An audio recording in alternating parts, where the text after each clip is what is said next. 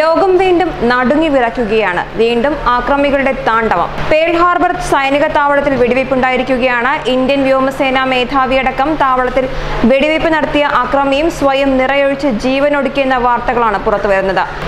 അമേരിക്കയിലെ ഹവായിയിലെ ചരിത്രപ്രസിദ്ധമായ Pearl Harbor സൈനിക താവളത്തിന് നേരെയാണ് വെടിവയ്പുണ്ടായത്. നിരവധി പേർക്ക് വെടിവയ്പിൽ പരിക്കേറ്റതായി പ്രാദേശിക മാധ്യമങ്ങൾ റിപ്പോർട്ട് ചെയ്യുന്നു.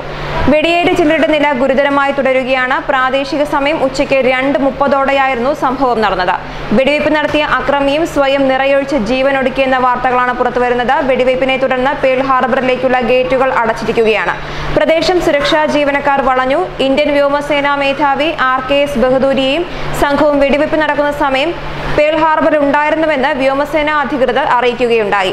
ഇവർ സുരക്ഷിതരാണെന്നും സംഭവം സംഘത്തെ ബാധിച്ചിട്ടില്ലെന്നും വ്യോമസേന അറിയിച്ചു. അമേരിക്കയുടെ നാവിക വ്യോമ സംയുക്ത താവളമാണ് പേൾ ഹാർബർ ഹിക്കം. സൈനിക താവളത്തിനോട് ചേർന്ന് തന്നെ കപ്പൽ നിർമ്മാണശാലയും പേൾ ഹാർബറിൽ ഉണ്ട്.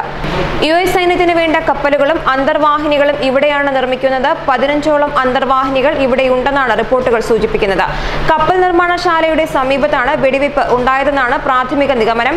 1941 ജപ്പാൻ പേൾ ഹാർബറിന് നേരെ നടത്തിയ ആക്രമണമാണ് അമേരിക്കയെ 2ാം ലോക മഹായുദ്ധത്തിലേക്ക് നയിച്ചത്. ഏതായാലും ഇന്ത്യ അടക്കമുള്ള രാജ്യങ്ങൾ ആശങ്കയോടെ ഉറ്റുനോക്കുകയാണ് ഈ സംഭവം. ന്യൂസ് ഡെസ്ക് മലയാളി വാർത്ത.